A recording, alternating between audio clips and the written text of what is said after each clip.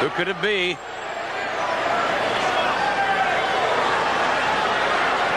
It's me, Austin! Oh, son of a bitch! What? It's me, Austin! It was me all along, Austin! Damn, I cannot believe it.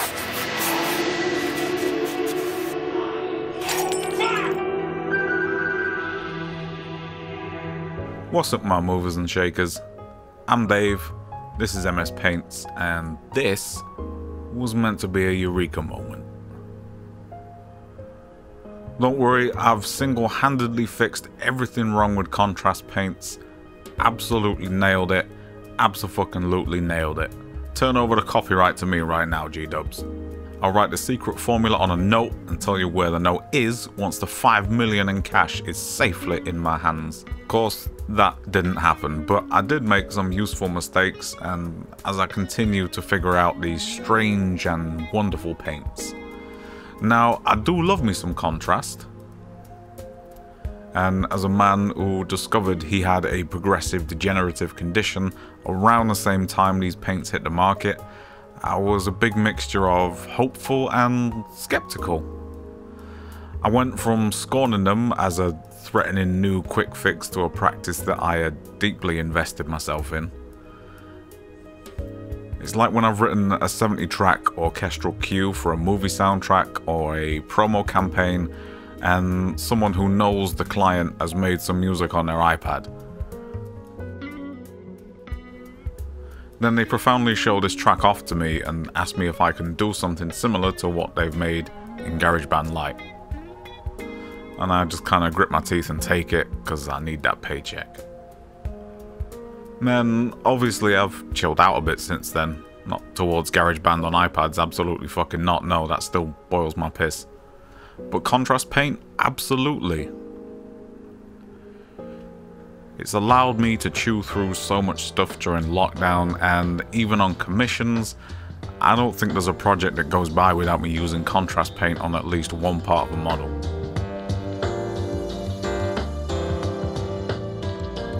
I'll even be using it on this huge McFarlane model commission I've got on the go at the minute, probably through an airbrush in fact, to get the marine armor colour nice.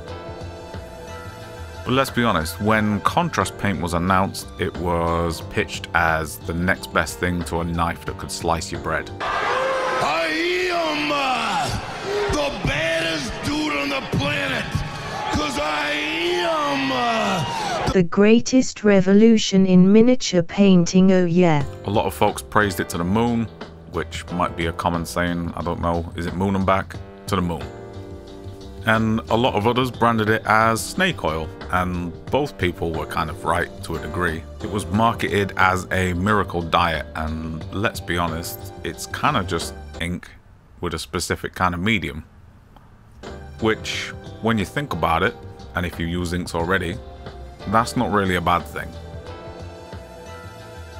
Inks are what I use the most of after straight acrylics, and I was using them in kind of the same way as contrast paint anyway, so a complementary paint line to what I already have in the Citadel paint range, and it's pretty thin to use out the pot, just give it me now. But the question for myself as an MS painter and other MS painters out there, did it make my painting and hobby life any easier? Well, yeah, and no. On the one hand, slapping it on quickly gets me to a foundation that I can then take more time over, but any mistakes I make, especially with conflicting colours, just creates way more work for me down the road.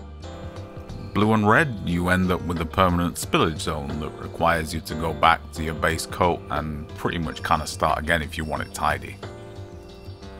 But on the other hand, I always end up somewhere a lot quicker than I thought I would be with contrast paint. As you can tell by my posturing and procrastination, I don't know how to feel about contrast paint yet. Like, for certain things, it is absolutely brilliant. And it's been about 18 months nearly, maybe, and I've used it a lot, but it seems to drastically change what it actually does kind of every time I use it. About a year ago, I did a paint job on these guys, and this was all contrast paint. It looks simple and not particularly popping, but it doesn't look like contrast paint. And only a couple of weeks ago I did this, which again doesn't really look too contrast painty. And when I talk about looking like contrast, I'm of course referring to that washed out look that doesn't seem to be a problem to most GW salesmen, but it absolutely drives me up the wall. Like, are you actually trying to sell me this?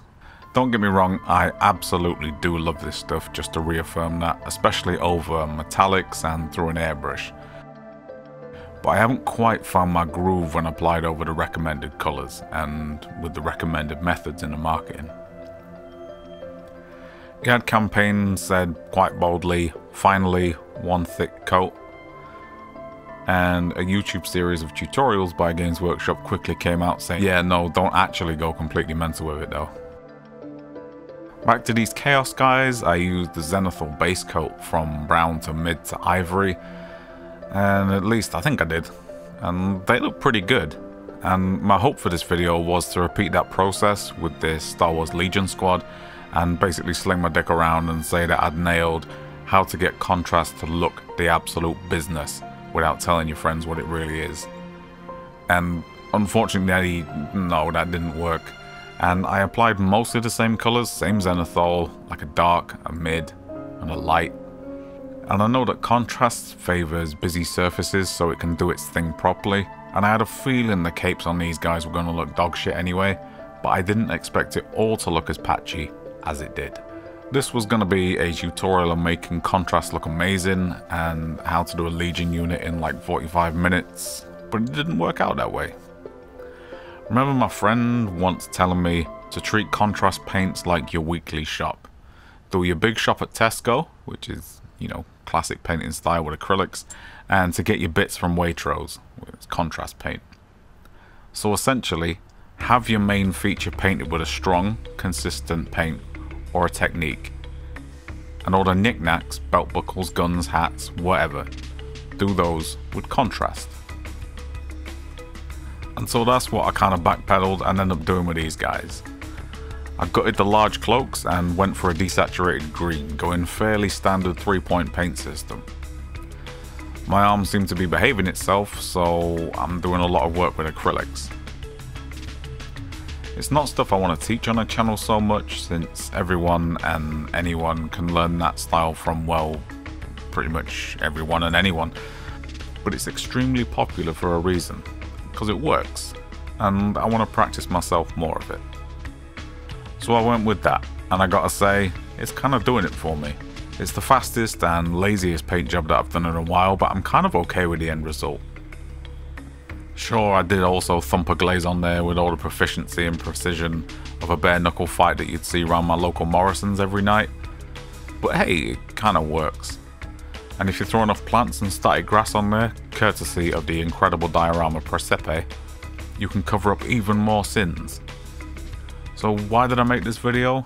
I don't know! Well, mostly I got this new camera and I need to practice managing the colours and the footage and getting the lighting right. So this video is kind of the product of that in a way. If anyone does have any contrast paint tricks, please do share them in the comments below, because I still want to push through with this paint and learn more about it.